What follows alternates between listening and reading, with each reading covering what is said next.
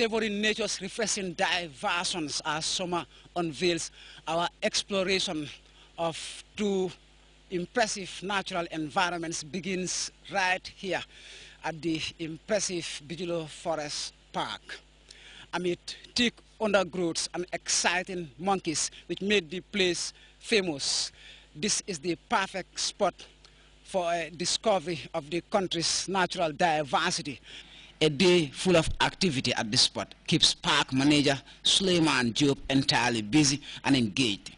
His demanding job includes taking care of the massive eco-network and ensuring that visitors make the most of their outing without any hitches. Let's go around the pond. We'll see birds.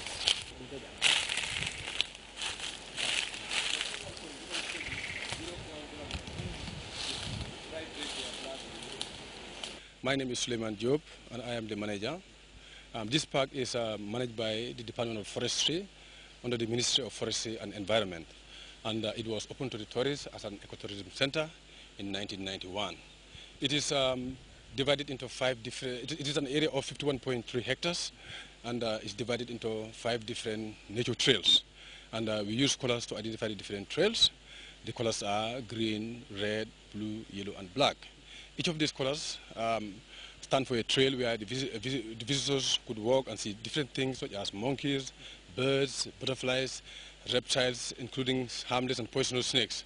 The colors are marked on the trees. Here we are in the green area or trail. So all the trees growing within this area are all marked with green.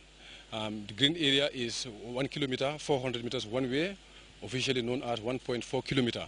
The red area is 1 kilometer, 400 meters one way, officially known as 1.4 kilometer.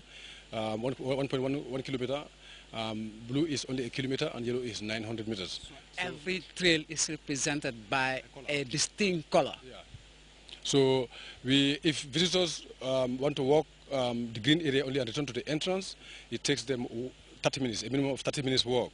But green and red and return is 1 hour, and the whole park walk and return is 2 hours walk. So in this park, we have, apart from other animals and birds, we have 2 different types of monkeys. We have the green vervet monkeys and the western red colobus monkeys. Moving stealthily among tall and winding vegetation to spot a rare bird, it's easy to discern this man's special connection to the blooming natural environment. And so visitors are assured exciting moments, discovering entertaining and compelling apes whilst getting immersed in the thick and extraordinary plant life.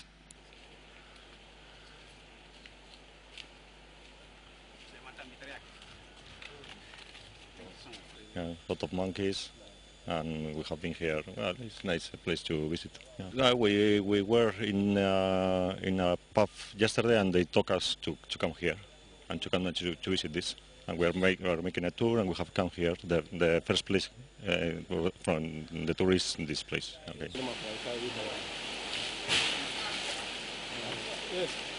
We were two weeks here 5 years ago. Okay. We see a lot of different now in that 5 years. The roads are better cars. No, there are a lot of countries, beautiful countries in the world. But this time it's going to be the Gambia. That we here for the second time is Telmore, yeah.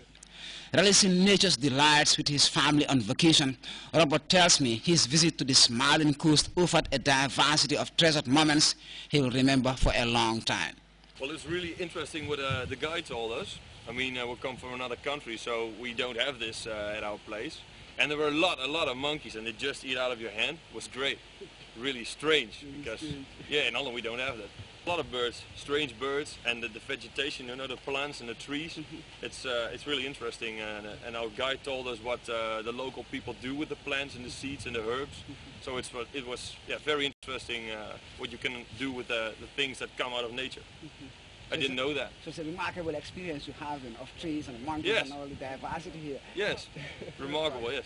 Well, I would like to know more about the herbs, the things out of nature. I mean, this is in like a small setting, exactly. But this is like a small replica of the real nature, and that's what I like about it. A great biodiversity in the country. Everywhere you go presents a different spectacle. So, like you said, this is a replica. As you go into the country, you'll be coming across other woodlands and forests presenting greater diversity. Yes. So tell me, this group, are you going to come back again? Well, that's hard to say, but I don't say no. I mean, I really love the country till so far. It's your first time in the country? Yes, my first time. How did you hear about it? How did you discover this place, this country? Well, it's I think it's on a border between good for tourists and not too many tourists. So yeah, it's decided. Yeah, it's a bit like the wild thing. I mean, it's not like Spain or but still a bit wild, you know. Like, how do you say that? Undiscovered. Exotic. Exotic. Yeah, that's the right word for it, I think. Well, it's hard to say what I want to find because I don't know what there is to find, but... Now I can tell you, because you got hippopotamus, you got crocodiles. I want to see the hippos. I want to go on the river with a boat. That means going, yes, of course, cruising the river Gambia and going further into the interior. Yeah, maybe a ride on a hippo or... Barracuda.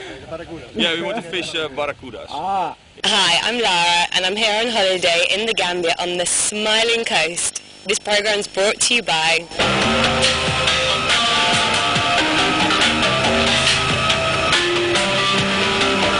Guys, tell me, how did this visit came to be? Yeah, well, we found it on the internet. We wanted to get something hot and nice where we could guarantee sunshine, because we left rain behind when we left England. And yeah, because we're on honeymoon as well, we just wanted somewhere where we could rest and stuff and chill out. Honeymooners who found the Gambia online, Rodney and Liddy intend to sample every part of the country, indulging what is already a pleasurable nuptial getaway on the Smiling Coast. Happy honeymoon. Yeah, beautiful. Yeah. We've been out on the four-wheel drive, visiting schools, and yeah, it's good. Lovely place. I can see now the sun is doing you real justice. Yeah. Now we've got a tan. Yeah. Yeah. By the time you leave, you're going to be all brown. Yes, really? yeah, hopefully, yeah. Oh, yes, you want to start brown. Really? Yeah, we're going back tomorrow, unfortunately, so we've only got today and tomorrow morning, and then we're heading back home. Yeah, beautiful, yeah. Yes, you're just about to meet what could be the most exciting park of monkeys. When you walk inside, it will be entertaining and dazzling. Absolutely. The monkey park, who brought you here? Let's talk to him. What's your name? So I'm Masane Sanyam. I'm a guide, professional bird watcher. Professional bird watcher. You've been doing this work for how many years? I've been doing this job for over 15 years now. Yeah, didn't meet anybody who wasn't unpolite or... everybody was nice to me, so nice to you. Yeah. Really? So that's some experience you're going to take home. Really? Yeah, of course. I mean, in Holland there are a lot of people who are unpleasant or in a bad mood, but a lot of people are really nice. Have been nice to me. Yeah, and that's nice. That's nice to go here, to come here, because the people are nice.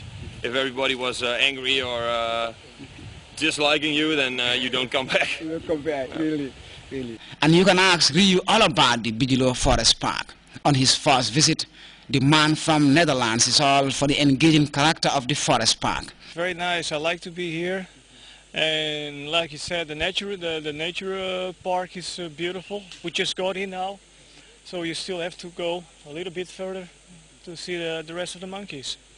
Red ones we have to be a little bit careful with. Yeah, that's what he told me. And this little guy here really loves this vacation in the Gambia. I love the Gambia. Diverse in many ways, a brimming art scene adds color to this natural environment. We are working on creative designs, and this watercolor is capturing the area's beauty on easel.